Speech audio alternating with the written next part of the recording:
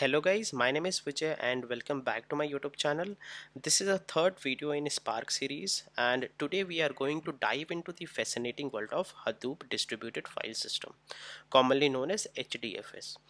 Understanding HDFS architecture will give you an idea how master-slave architecture works in distributed system. But nowadays, since many of the projects are moving towards cloud, where we have more robust storage system like AWS S3, Azure storage account, and many more, but still understanding HDFS will lay a foundation for how distributed system works. And still, most of the projects are using HDFS, so let's discuss that in this video. So before we get started with HDFS, let's discuss the concept of master-slave architecture as it forms the foundation for understanding HDFS. So a master-slave architecture is a common design pattern used in distributed systems to manage and control multiple devices or processes. In this architecture, there is one central device or process known as master, which act as a control unit.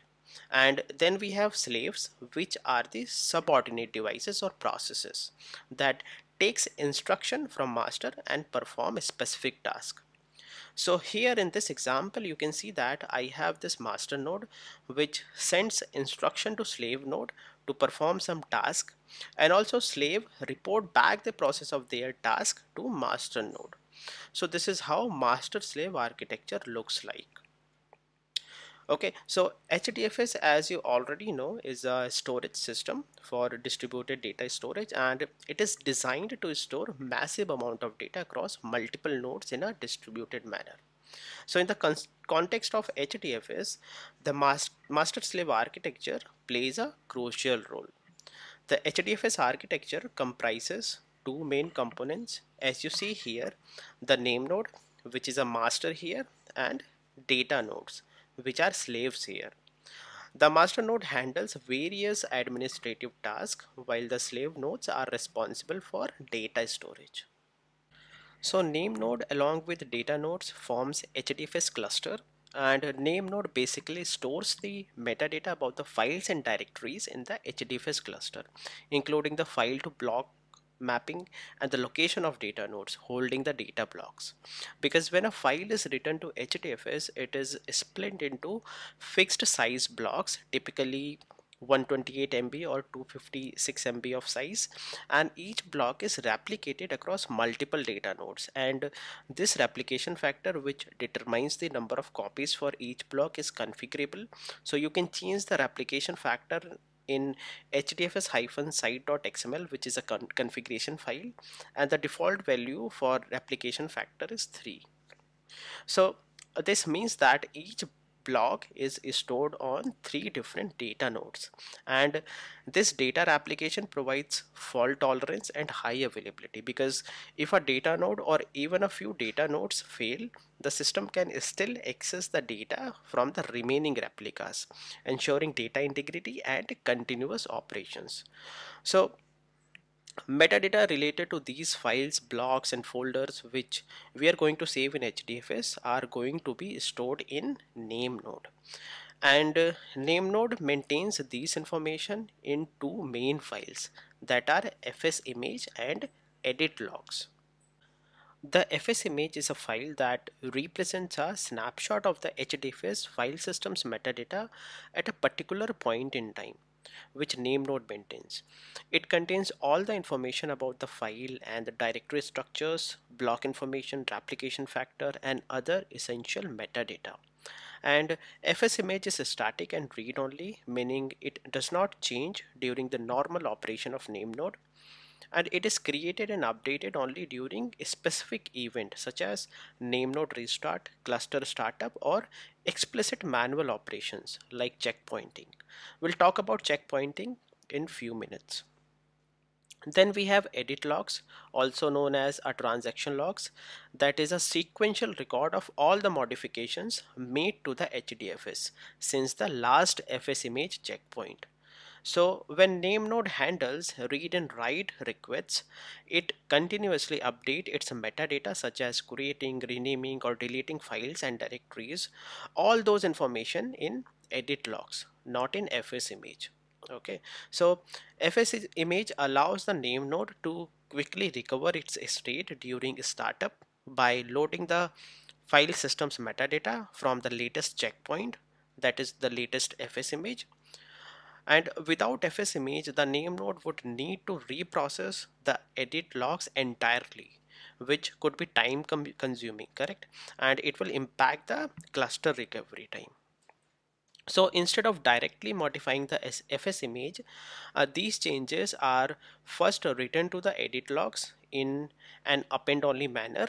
So edit logs are relatively smaller in size and can grow continuously as more operations are performed in HDFS. Then we have one more component in this architecture, which is secondary name node, that downloads the edit logs from the primary name node and merges them with the current FS image to create a new FS image checkpoint. So this process, we call it as a checkpointing. So secondary name node is not a backup node for the primary node. Instead, it assists the primary node by periodically checkpointing its metadata. Okay. So FS image and edit logs are merged into one by secondary name node during checkpointing, and whatever changes in HDFS happens, it gets stored in new edit logs, and then in next checkpointing, it merged into the previous FS image and so on. And this process continues. So these two files, that is FS image and edit logs, play a crucial role in HDFS, which maintains metadata about files. Okay. Now let's see what happens when we copy a file to HDFS. And we can copy a file into HDFS through number of ways, like through HDFS CLI, HDFS Web UI, and then through HDFS APIs as well. Okay, so when a client wants to copy data into HDFS, client first sends a request to the name node, and this request contains information about the source data and the target location in HDFS where the data needs to be copied. Then name node, which act as a central metadata repository for HDFS, it receives the client request and verifies whether the target location in HDFS is valid or not and has enough space to accommodate the data being copied.